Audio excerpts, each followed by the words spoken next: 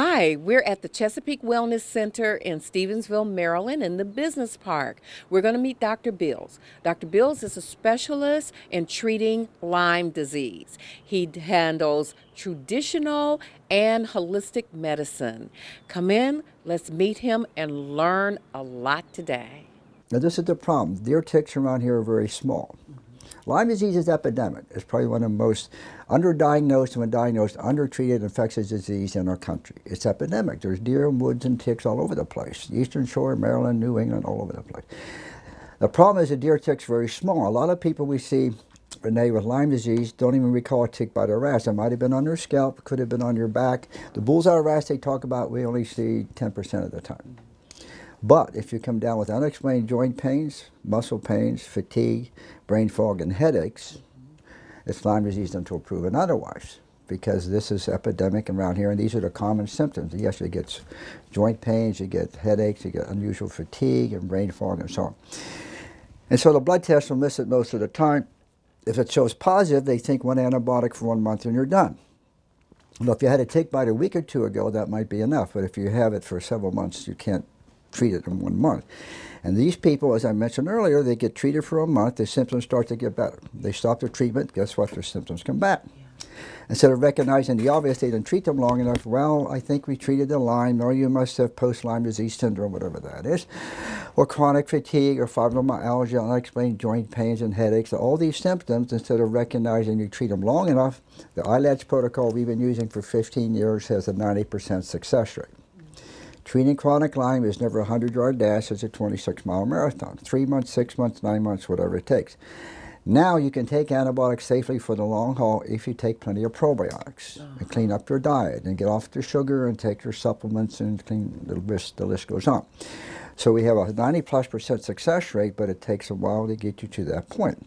Of course, the other part of my medical practice I've been doing, as I mentioned earlier, for 35 years is holistic medicine. Yes. So in addition to being a chronic Lyme specialist, a lot of people, when drugs and surgery fail, where do they turn? They have to go to holistic doctors that have more tools. So whether you have cancer, heart disease, diabetes, stroke, and Alzheimer's, and we treat all of them holistically very successfully, they come to us because drugs and surgery have failed them and we have tools that can get them better. So we treat a lot of cancer patients holistically, we treat heart and vascular disease, diabetics, even people with Alzheimer's and arthritis very successfully over time because we have more tools. We take a holistic approach. Most of my new patients are desperate chronic Lyme patients. Now the problem is most doctors, as we explained by our handout, most doctors chose arbitrarily not to recognize chronic Lyme. Anything that lasts more than 3 to 6 months normally by definition is chronic. But they decided arbitrarily not to do that, and that creates a lot of problems because, and these are rheumatologists, infectious disease doctors, or neurologists, and orthopedists, they all 95% said chronic Lyme doesn't exist. To me, it's like saying water's not wet. Anything that lasts more than 3 to 6 months is chronic. Now, how do you know you have Lyme disease if the blood test misses it? Yes, how do you know? Okay, this is an important principle to understand. You've probably never heard of the Herxheimer reaction. No, I haven't. Okay, this is how we know clinically you have Lyme disease. The only time we see Herxheimer type reactions, and I'll explain what that is when treating infections caused by spirochetes. Now the only spirochetal infection out there is a special corkscrew-shaped organism. The only spirochetal infection out there is Lyme disease, the only one. There used to be syphilis 100 years ago, we don't see that anymore. Something strange and happens when treating spirochetal infections, today Lyme disease.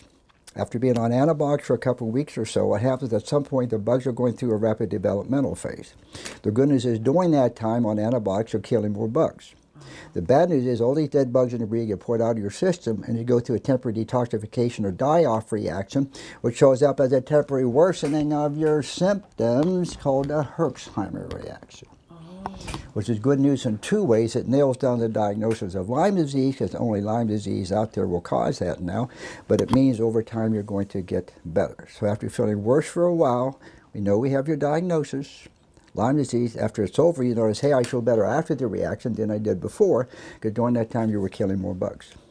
2 or 3 weeks later, another flare-up. So like 3 steps forward, 1 step back, 3 steps forward, 1 step back. We know you have Lyme because you have the Herx reaction and you get better thereafter. That's a clinical confirmation of Lyme disease. The other one is if you have a bullseye rash, you have Lyme disease, but that only happens 10% of the time. I see.